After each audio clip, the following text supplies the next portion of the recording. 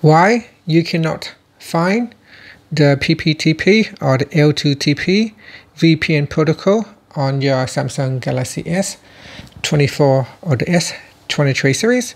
Now, the phone I'm holding over here is the Galaxy S10, and it still has the L2TP or the PPTP.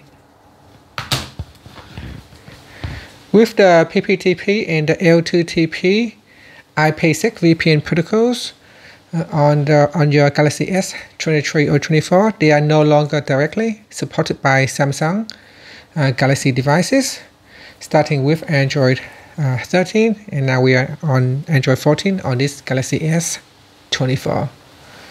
Now, because of the security concerns, PPTP is considered an outdated and less secure protocol with known vulnerabilities.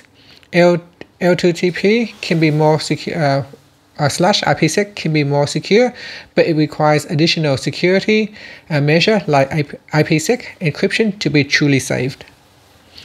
Now, the other reason is focus on modern protocols. Android and Samsung are prioritizing more secure and reliable VPN protocols like IKE v2, which offer strong encryption and easier setup.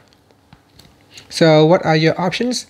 You can now use the IKE v2 IPSec MS-CHAP v2, and here you got the IKE v2 IPSec PSK ISA or the EAP/TOS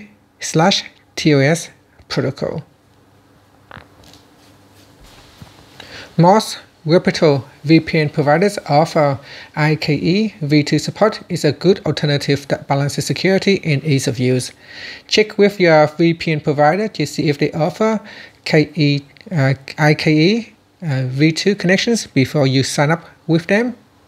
Many VPN providers offer dedicated apps for Android that handle setup and connection management. These apps often simplify the process and might even offer additional features.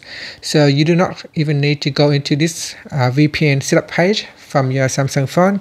You can simply download the app, and it will help you with the setup process of the VPN connection. And that's it. So if you are wondering why